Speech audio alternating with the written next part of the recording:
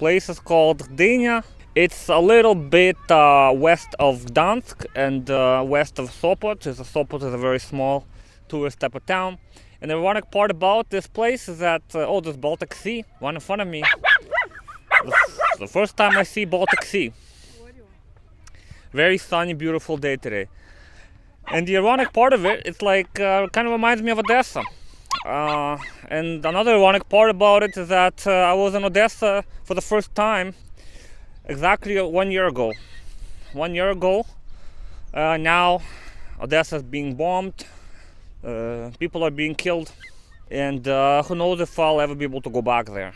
But for now, instead of the Black Sea, we have the Baltic Sea.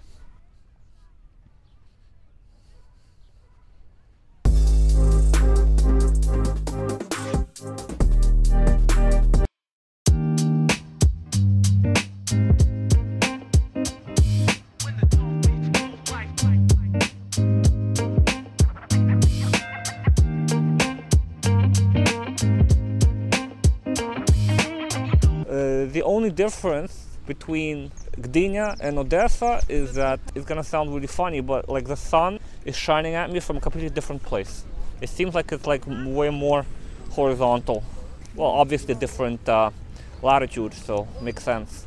But the great thing about Gdynia really is the food. I think the food is like full of these zapiekanki, all of these waffles. It's like a giant Belgian waffle out. It's not good if you wanna be on a diet. So it turns out like we got off on the wrong train where our hotel is located, and now we're gonna have to backtrack one station. But it's okay, we saw a new little town. Well, that looks like a pretty nice looking building over here. Wow.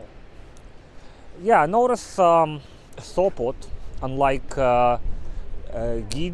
Gdynia. Sopot, unlike Gdynia, has a lot of German influence, and you see a lot of these, I don't know, this German style, like a lot of architecture with decorations, with ornaments, with like, I don't know if it's called like Baroque or not, or something like that, but it looks like there's a lot of different styles in one, and that is a stark comparison to Gdynia, which has quite a bit of like, I would say, Polish maybe influences, or there's a lot, it's a lot more plain, let's just put it that way. I wouldn't say it's like Soviet looking, but it does have a bit more of that than this place, for sure. Like, so I think that it probably because Sopot has a lot more in common with Gdansk, which is to the east of Sopot, and yeah, but it's definitely like a hidden little gem, and it's not to be missed.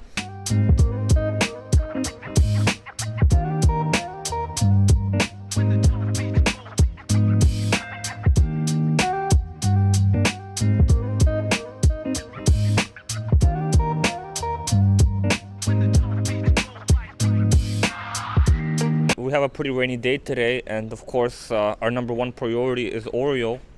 It's like we didn't even take anything for ourselves, no umbrella, no change of clothes, but for Oreo, oh, he has everything. He has blankets, toys, food, you know, anything to keep him from getting hysterical and having a tantrum, and you know, because that's really uncontrollable dog.